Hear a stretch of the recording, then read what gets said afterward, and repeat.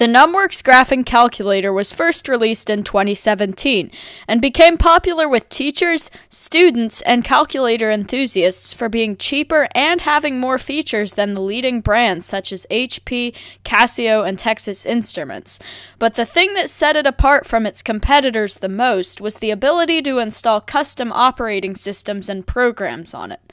That feature was not only important to the customers, but to the NumWorks company itself. That was in 2017.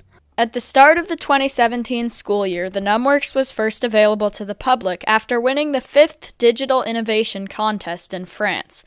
The calculator was the first to support Python programming natively, and the entire operating system was open source, meaning that you can view the code and modify it yourself.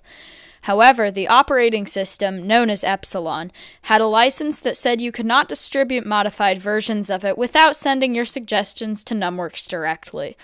In 2018, after discussions between NumWorks and the community, NumWorks agreed to change the license of Epsilon, now allowing the community to make modified versions of the operating system and distribute them, leading to much more development on the calculator, bringing more functionality and in some cases more fun. The two most prominent community-driven operating systems were called Omega and Delta, also named after Greek characters like Epsilon. However, in early 2020, things took a turn for the worse. After the NumWorks was accepted by the Netherlands as an officially allowed model in schools, student Moritz van Altvorst was very upset. After posting an article on his website stating that NumWorks was basically allowing cheating, he went on to show the steps in order to remove exam mode from the calculator, a very irresponsible move.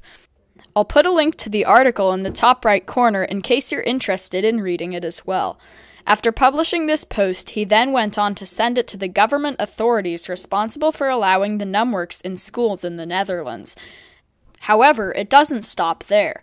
After this incident, a YouTube channel known as Dark Programmer published a video making it seem like the NumWorks OS had cheating enabled by default, even going as far as to upload modified versions of the OS with cheating features to Google Drive.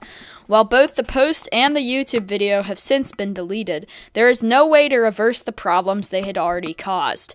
In June of 2021, NumWorks released Epsilon 16, but with that update came some hidden changes. Upon installing the update on your calculator, it modifies your calculator's memory and prevents you from installing any custom operating system, meaning that the open source idea of 2017 is lost, along with many other functionalities and the ability to write your own apps for the calculator.